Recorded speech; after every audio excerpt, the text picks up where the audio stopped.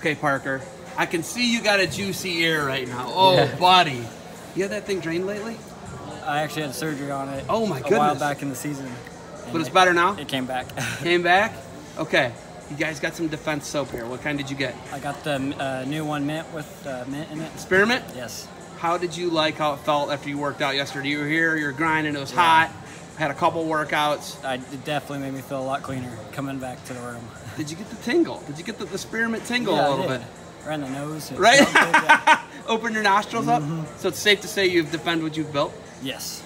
Maybe defend your ear and wear some headgear a little bit more, but you'll keep using defense soap? Always.